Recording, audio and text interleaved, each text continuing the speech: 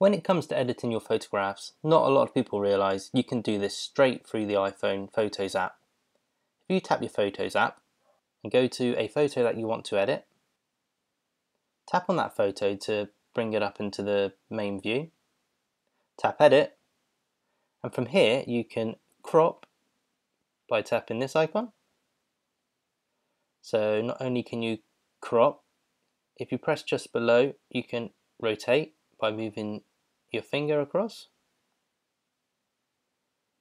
You can also rotate by pressing the icon there on the bottom left hand side of the screen to rotate it.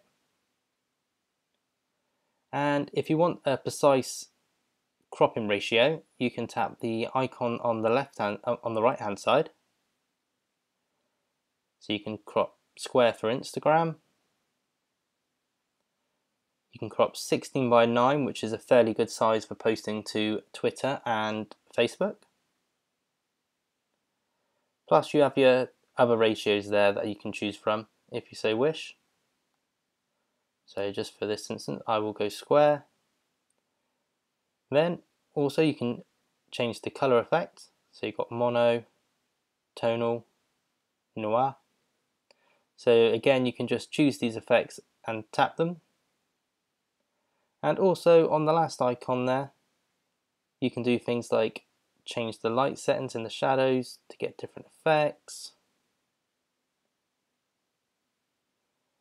So under light there, you've got exposure, highlights, shadows, brightness, contrast, black point. Under color, you can adjust the saturation, the contrast, or the cast.